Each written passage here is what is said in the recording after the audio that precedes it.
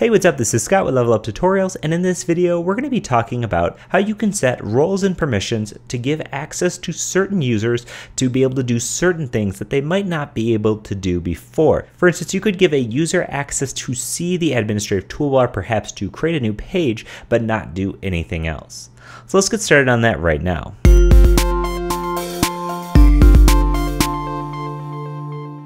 So now that we have a couple of users, we can actually see the difference between our user roles. So in the last video, I removed the administrative role from this other user, and you can see they no longer have access to the toolbar.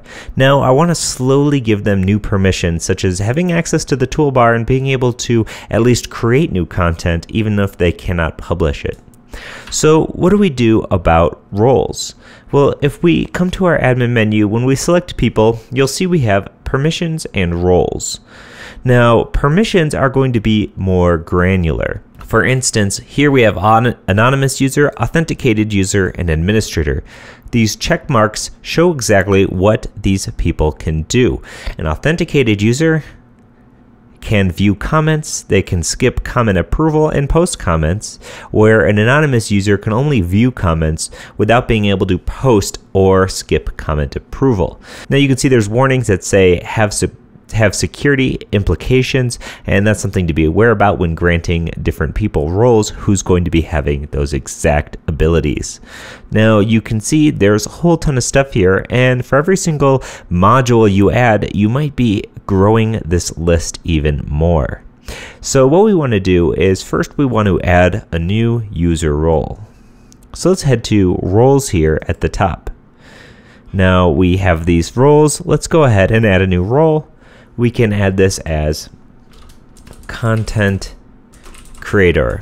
Okay, so this is going to be a person who's going to be actually being able to create content but not actually publish it. So they're going to be a content creator, and they're going to need an editor, an administrator, or somebody to go ahead and approve it.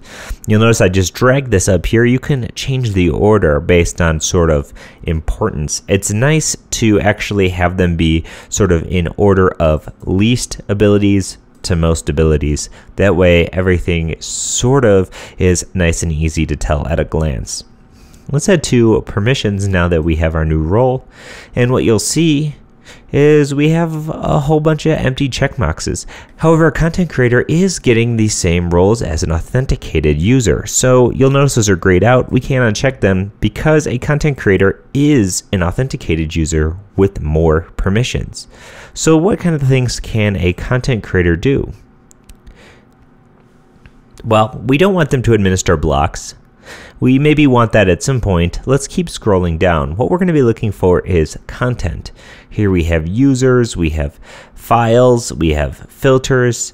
Right now they can have access to basic HTML or full HTML. Let's give them access to full and restricted HTML just so they can actually create their content as needed. Notice how authenticated user does not have those same options.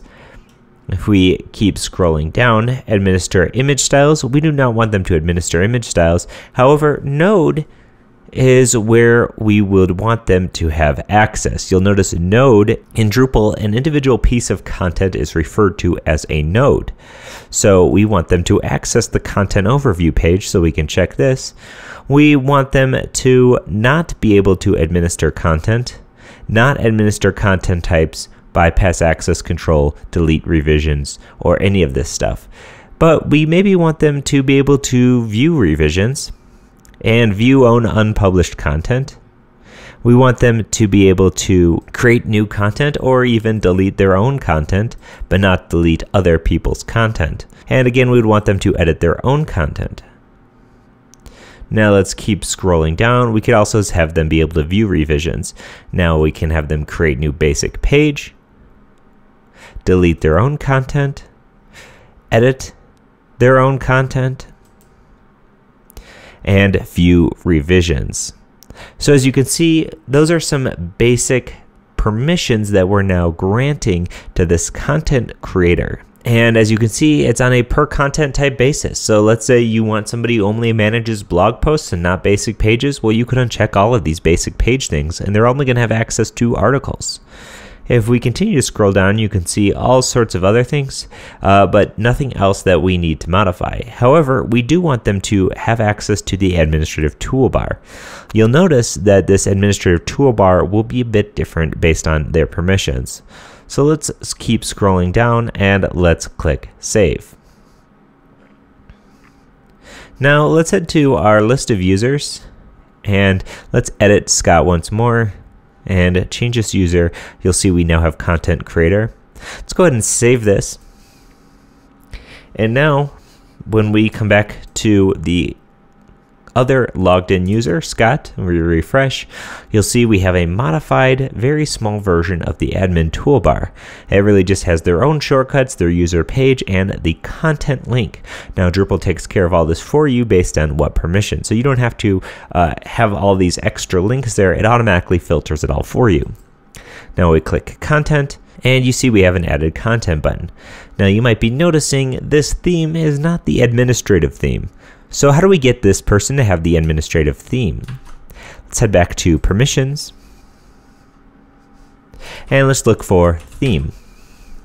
Now I just did Command F to do a find, and you'll notice we have administer themes, but just a little bit further down we have view administration theme. Let's go ahead and check that, and let's save permissions once again. You can see that saving permissions sometimes requires some tweaking. Now if we head back to our content creator, when I refresh, the add content page looks exactly like what you would see for any other administrator. If I want to add a page, I can't.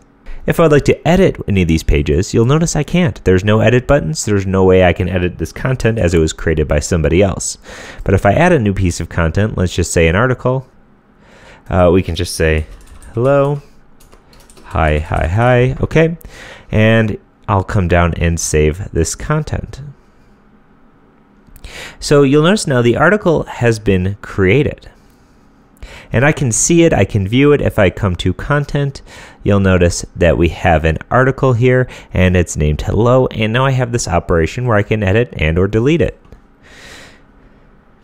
Now this doesn't hold true for this user. The administrator has access to everything. They could see that Scott posted this article and say, why did he post this article? He shouldn't have this here.